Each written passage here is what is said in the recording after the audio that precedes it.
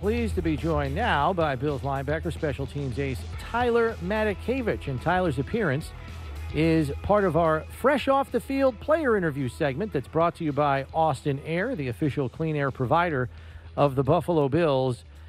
Tyler, I got to ask you, do you still go by the Mike Tomlin given nickname of Dirty Red? Is that still alive and well, or have we moved on from that?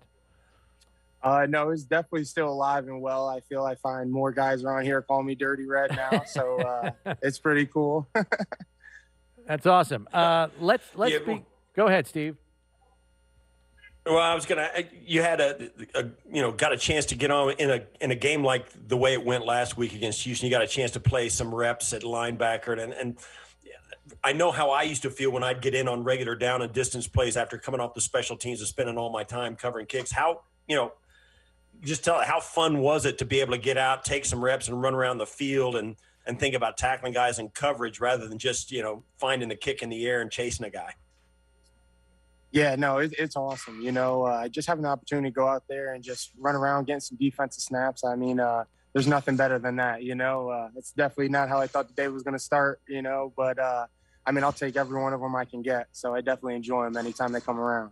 So, and you get to throw a pick in your stat column as well. What did you kind of see on that play late? I know Davis Mills was probably seeing ghosts by that point in the game, but still in all, that one counts for you just like any other one does. Yeah, no, I was definitely fired up. That was the first one of the career. So, it might not mean a lot to some people, but that one right there meant everything to me. So I was pretty fired up about that.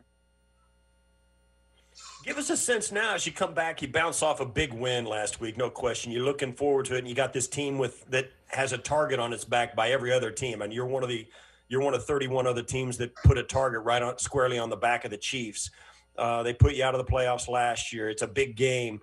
You guys are playing well now. You're going into their building. All the baggage that comes with this game. Give us an idea about what the vibe is and what you guys are talking about in the locker room. Yeah, everyone's fired up, it's how it is. It's hard for us just to say it's another game. It's one game at a time, but everyone knows who we're playing this weekend, and we're excited. Unfortunately, we came up short 2 times last year, and that last one definitely stung a little extra. I know a lot of guys still have that feeling that they had from last year when we played them in the AFC Championship. But, guys are just hungry. You could definitely feel that today around practice. Guys flying around, really guys being on their P's and Q's. And it's going to take everybody on this team to get a W this weekend. I know when we were talking to Coach earlier this week, everybody talks naturally about their offense and how they're like a track team on a football field. Some of those track guys are also returning the kicks and the punts. What's kind of your feel on Mecole Hardman and Byron Pringle, who are usually doing the returns for those guys? Yeah, no, they're good. They're good returners back there. They're definitely fast guys. They get downhill, they hit it. They really want to get to that big field and get you moving lateral. Then they find their little alley and they hit it. So it's really just going to take all our cover lanes. Everyone don't follow the same color, really good spacing. And we got to try to change the game. We were able to get a fumble recovery last year in the AFC Championship, and we're going to need another big splash play like that to help our team win and really just pin them deep every opportunity we get.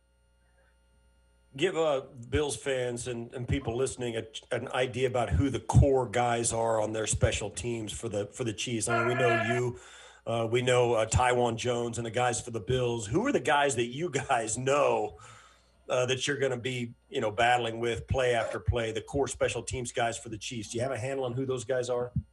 Oh yeah, we definitely have our hands full. You know what I mean, Steve? They got a lot of guys that are just playing with speed. A lot of effort guys. They don't stop till the whistle's blown. You might be screaming pre-snap, hey, this guy's holding me, but you already know at the beginning of the week these guys are gonna hold you. So you got to be ready to use all your tools, use your hands. We're gonna be playing with so much energy this weekend. It's just gonna be us versus them. We say it every week. You got to win your pods, win your one-on-one. Doesn't matter who you're going up against, whatever numbers across from you. You just got to dominate him one play at a time. And I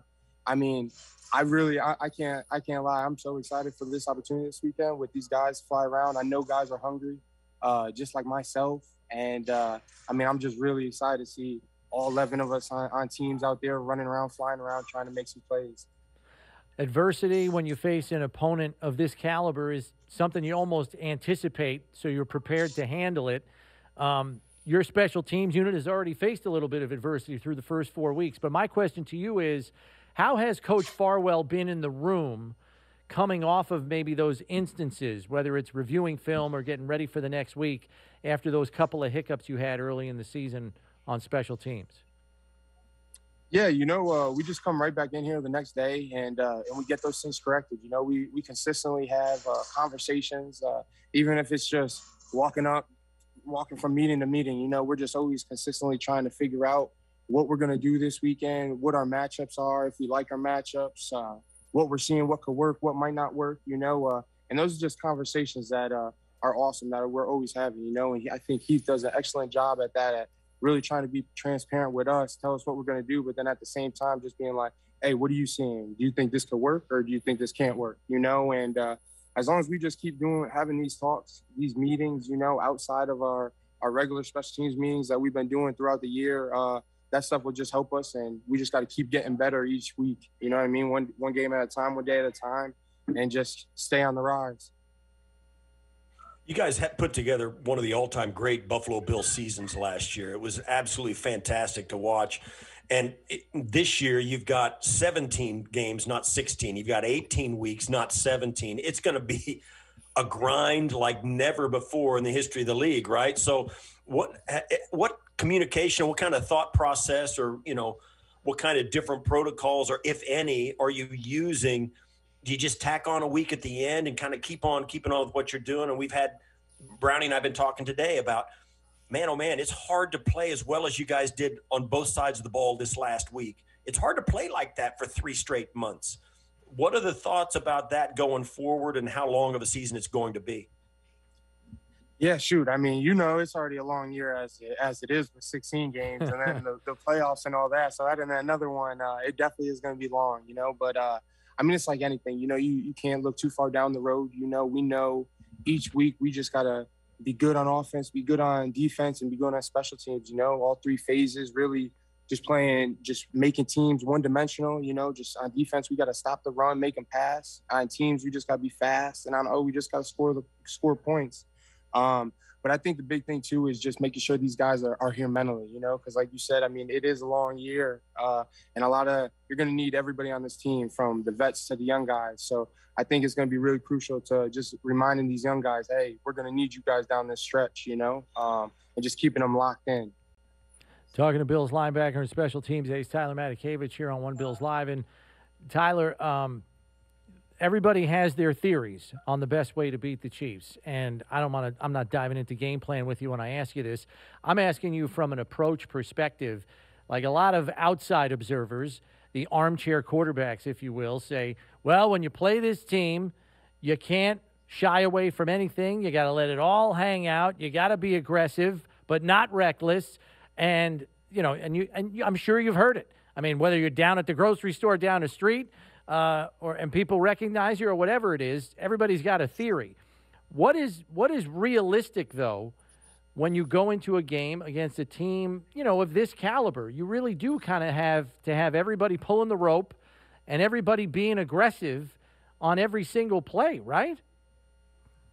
Yeah. No, you definitely do. I mean, there's definitely a lot of ways people try to attack the Chiefs, and a couple of them might come up successful. A lot of them, they don't, unfortunately, So you just really got to take your plans and just really look at it, and look at matchups and all that stuff. And just know at the end of the day, it's just about all 11 guys executing. I know I can't really speak for the offense, but on a defense, from defense perspective, we really just need all 11 guys just doing their job. The communication has to be key. Everyone's got to be on their P's and Q's with the checks.